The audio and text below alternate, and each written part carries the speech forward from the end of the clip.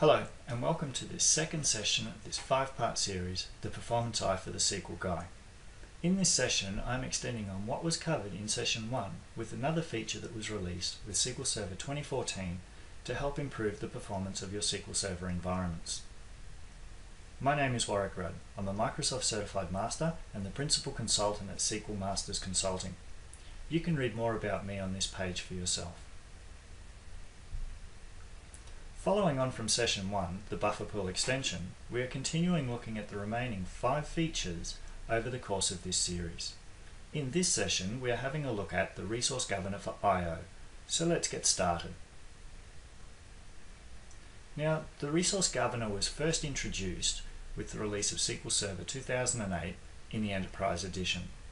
So this feature itself is not new, but it does have some new functionality.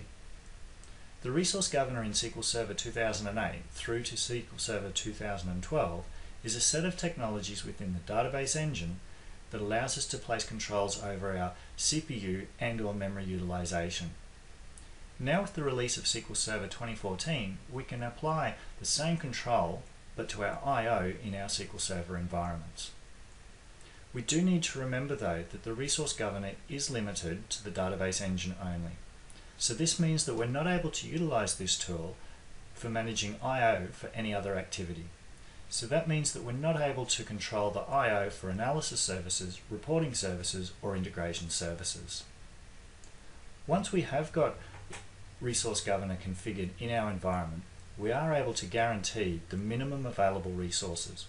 We can limit the maximum resource usage, and we can monitor the overall resource usage in our environment. To configure resource governor, there are 3 fundamental components, and these have not changed. Resource pools.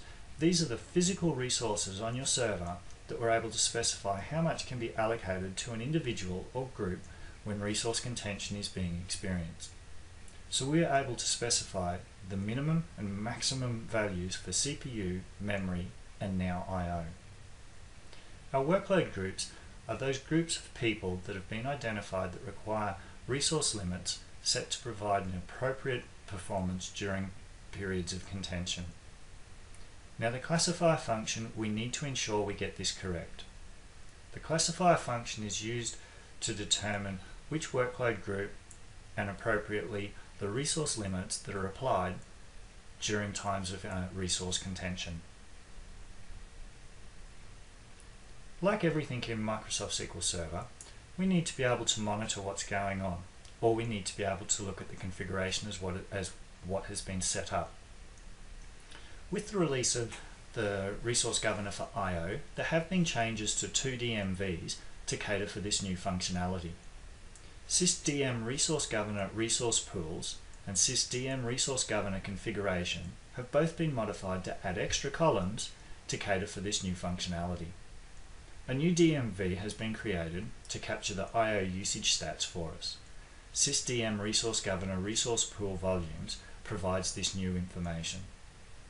For those of you who work heavily with extended events, there are 2 new extended events available for you to keep track of what is going on in the environment. File write enqueued and file read enqueued.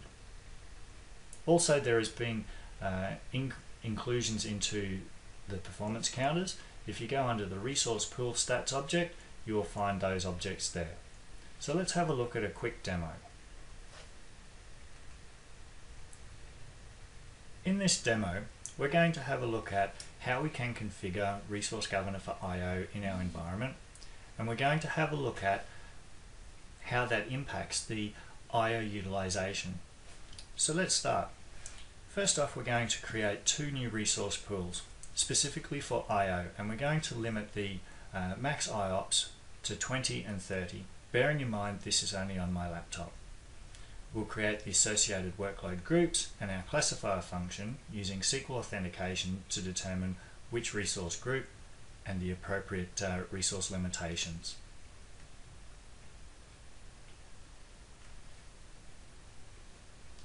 Now that we've got resource governor configured, we're going to have a look at running this statement to see what type of I/O utilization we get without the governor in place.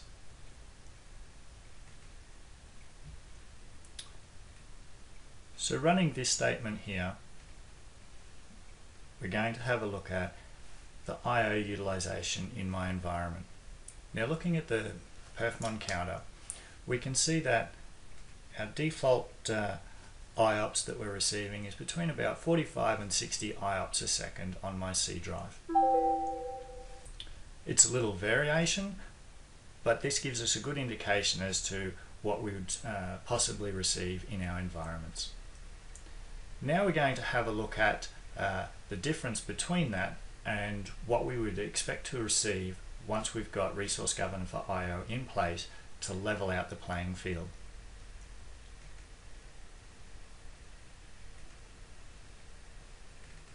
So I'm just logging in using SQL authentication, and we're going to run exactly the same statement, and while that's running we'll go back and have a look at our performance monitor, and we can see that we've dropped off from our standard IOPS down to the green one, which is our low pool, and we're getting that 20 IOPS a second. So we've been able to show in this demonstration with the configuration of the Resource Governor for IO how we can make it a more level playing field to even out the performance in our environment.